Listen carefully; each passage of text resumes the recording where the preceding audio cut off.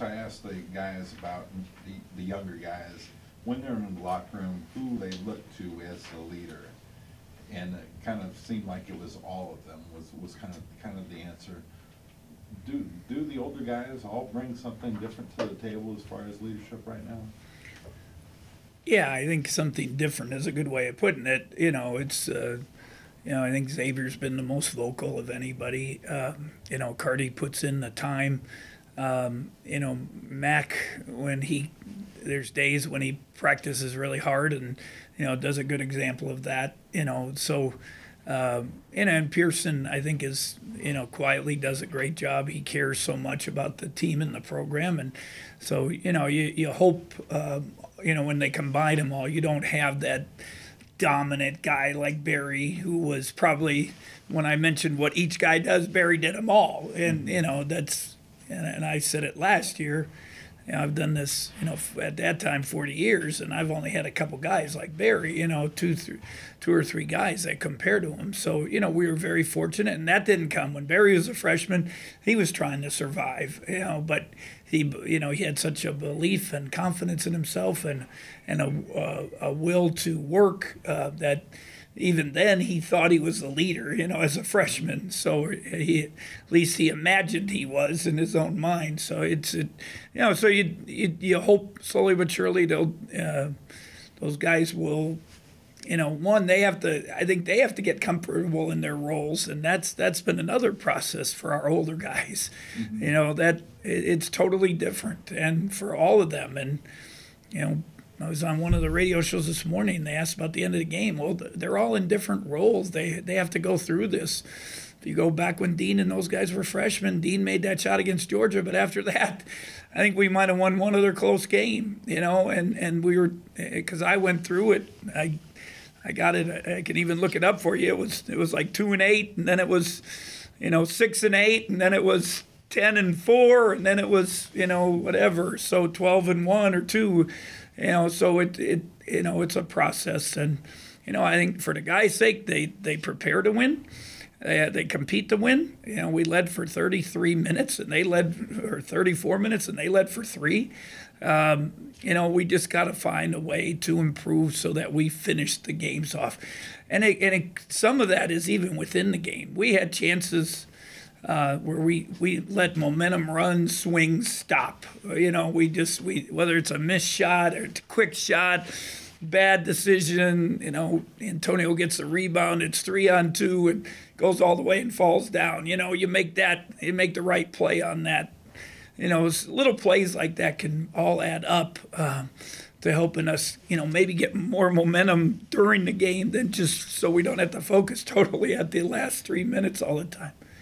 How do you help your players balance the grind of having 17 conference games left against the urgency of the next one? I mean, it's all you can, and I told them before the last game, just all you can focus on is one at a time, and that's all you can do. And that, I think and I've said it to you before, I'd just listen to Coach Snyder. It helped me learn about that. And, one of the things I've learned, I don't even look at the schedule. I just started looking at it last week because more for recruiting, because we got to know which days we are having off and when you're going to have a chance to go out and see some of the kids. So I really try not to, because it's daunting. If you look at it, it can be overwhelming. And right now, just, who has that toughness to come back? They want a, thrilling game in overtime, and we lost a tough one on the road. Now, can you come back and prepare? And get yourself ready for Tuesday and at 8 o'clock. Wednesday they're off. We got to be careful. This is a young, fragile group, physically and mentally. And we the grind. It will take its toll if we are not careful. Is TCU playing much differently than they did last year? No, it's all obviously you don't have the magical passing of Robinson. He was really, when you went up against him, you were scared because he could just do so many things. And, our goal before was we try to wear him down, and I think we had some success with that. Obviously, you got Bain. They've given him a lot more freedom. Nemhard has, really gotten better, and he's gotten more freedom to do some stuff. And then The big fella's played. He's played well. He's made improvement. He's a big old body, and he gets that ball inside. He can score. He plays his butt off. And then they've just kind of mixed in some other guys, just kind of, that kind of a lot of new faces for them at those other positions. David is only averaging more minutes than Pearson and James right now. Is it a game thing or is it a practice thing with him? I think both. He's got to practice better. I couldn't. From way back in October, I begged him from every day. I promise you, it's almost every day. I need you to play harder. I need you to practice harder. I need you to be more definite on everything. And I've told him even back then, you gotta, I want to play you because you can bring some things to the table, but you also have to try to defend. And, it's just, and now he's probably, like a lot of guys, he's probably lost a little confidence. And, I thought after St. Louis, maybe, he would take a step and, he didn't, and he gets in the games, and he's got to take care of the basketball. It's got to be the number one thing, and you hope he distributes and makes right decisions for us, and at least be solid on defense. There's a lot of guys on a lot of teams around the country that are great defensively, and you can make up for that. But he's got to do the other things. He's got to really take care of the ball, distribute, and make his open shot. So then that offsets maybe where he's not quite there yet defensively. But it would be nice. It would ease the pressure, I think, on Cartier and some of our other guys. How much progress are you seeing right now from Dave Vaughn? I thought he's. I just last week I think I mentioned, maybe I didn't to you guys, but I just asked him. Because he's like a lot of the young guys. Oh, I got to do better, and he wants to do so well, and getting frustrated a little bit. And I just said to him, "How many minutes did you play yesterday?" And he said 27. I said, "Go look around and see how many freshmen in the country are playing 27 minutes. You're doing okay." And and I said, "All I want you to do is play hard. And if you do that every day and focus on that, good things will happen." He got a little scoring done. He was shooting about 39 from three, and then, had a little, made that last one, but I think he had missed 6, 7 in a row, maybe a little, even more than that, from St. Louis game on. And one of the things I asked him again, I said, one of the things, you've been in the gym. Have you been in the gym lately? He said, "No. I'm tired, coach." And so, I said, "Well, I don't want you to be in there an hour, but it might be 15, 20 minutes early, 15, 20 minutes after practice, come back at night, just get spot shooting, and it helps you." And the other part is taking care of your body. Freedom is no school, it's great, but it's also freedom. And, are you getting sleep? Are you eating right? We try to give them a little bit of freedom to have couple meals and then a couple, little where they don't have to have. Cause you go out every meal, it gets old, and so we kind of mix it. But again, can they deal? Do they have the maturity to deal with that freedom? So, but he gives us a lot. There's no doubt. He always tries. I mean, he tries as hard as anyone. It might not always be perfect, but he tries. Would you like to see Mike be more aggressive on that? Well, I asked the guys yesterday in film, who's our best three-point shooter? Who's our best shooter, really, when it looks down? He's 46% from three. And I said, how many threes did he get off? He only got one. Now, part of it was his fault. He didn't jump to the ball. He reached in 3 times and got 3 fouls. And so now his minutes were really cut and never got in the rhythm of the game.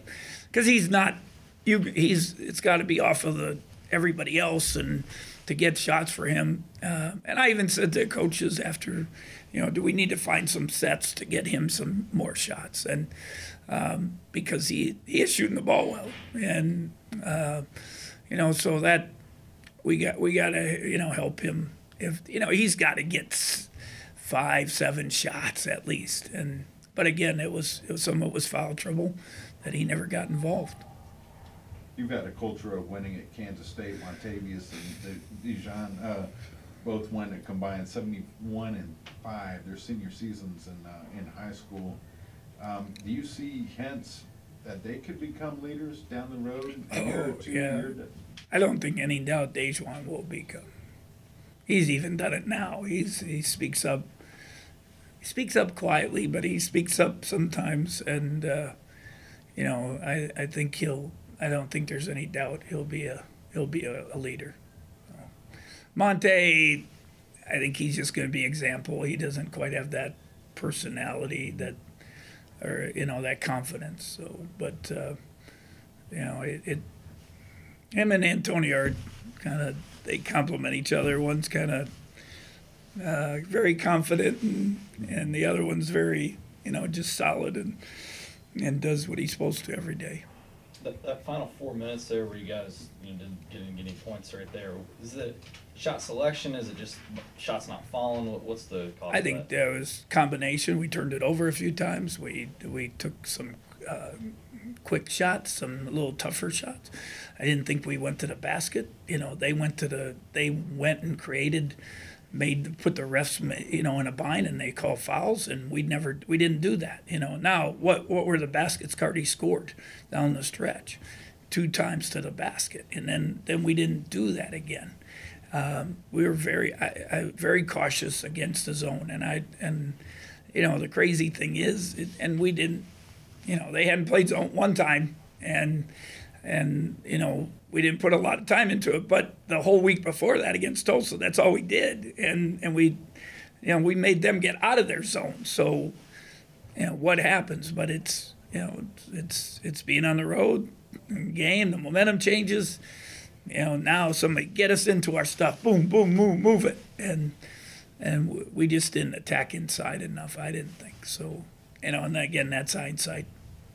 Barry was always kind of your closer late in games when you go to him at the point and everything.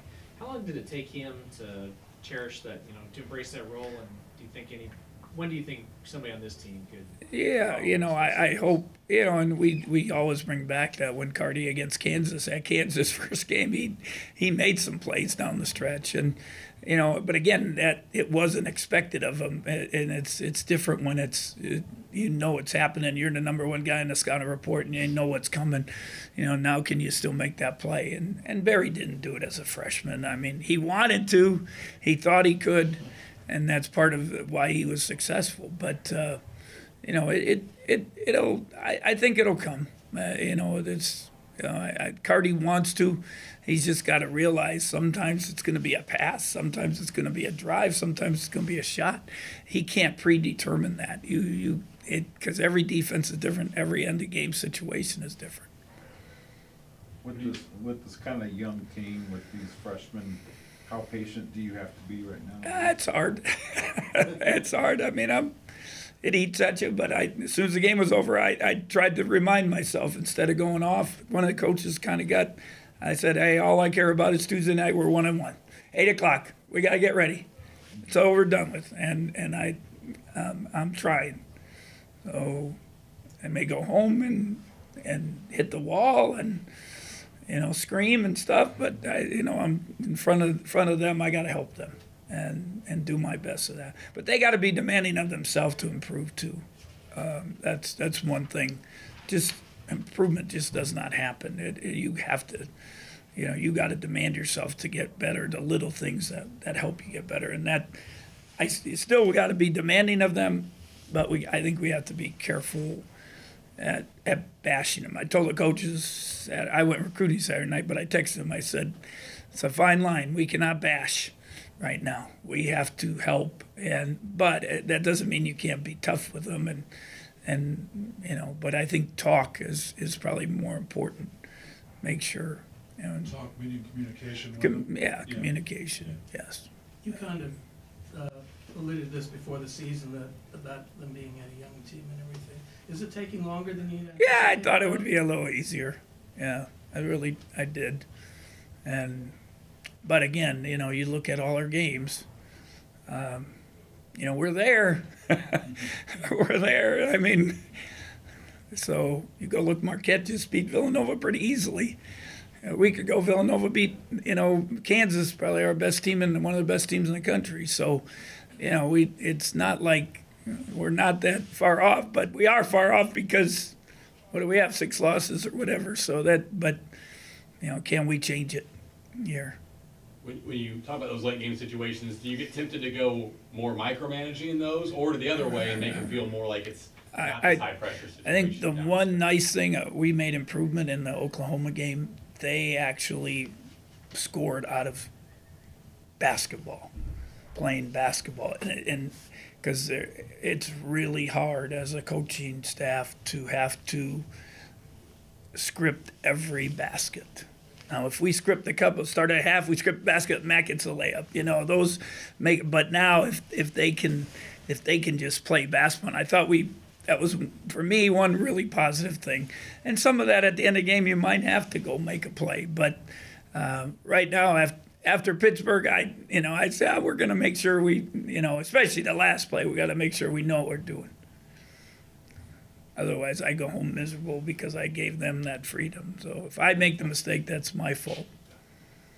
What's it like seeing West Oaks and Selton Miguel beat one of the best teams in the country? Yeah, I was supposed to be there. I went to one game and I was supposed to get there, and then there was some little weather issues, and I couldn't get there. I really felt awful because that Prolific's one of the best teams. They got some of the best players in the country. I coached Jalen Green this summer, and it's pretty cool. And he's player of the game. Then they came back and beat another good team on Saturday. So it was a really good weekend for him and their team. And hopefully they got some nice publicity from it. He's a tough, hard-nosed kid. He's got a little bit of Dejuan in him. Loves to play. Not very, very humble. Came over, as a freshman with nothing. And he's survived and made himself into a pretty good player. So that was good for him, and hopefully good for us in the future. Anything else for Coach? Okay. Thank you. Thank you. Thank you very much.